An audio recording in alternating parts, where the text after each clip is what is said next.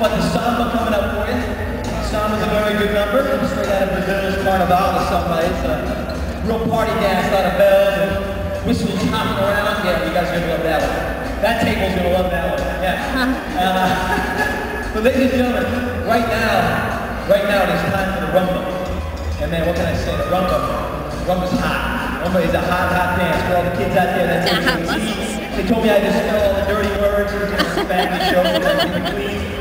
I actually got an 8-month-old. We're going to be spelling a lot of things coming up here really soon. So anyway, the rumba's all about passion. You know, it's all about romance. It's all about looking across the dance floor there and seeing a fine young lady, you know, wanting to get to know her, that physical attraction thing, that wow factor, you know, meet the dance floor. Hopefully there's a beautiful song playing and the dance will begin. The whole dance actually centers around your hips. It's like this little figure 8 pattern, you know. Kind of goes something like this, you know, back.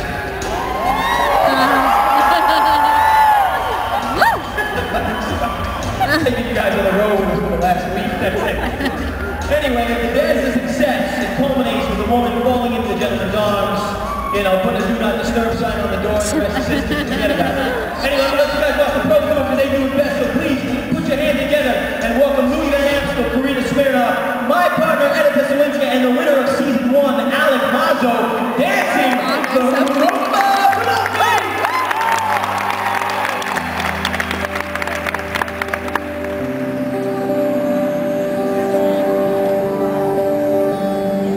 Would you dance if I asked you to dance? Would you run and not look back? Would you cry if you saw me crying? Would you save my soul tonight? Would you tremble if I touched your lips? Would you laugh? Oh, please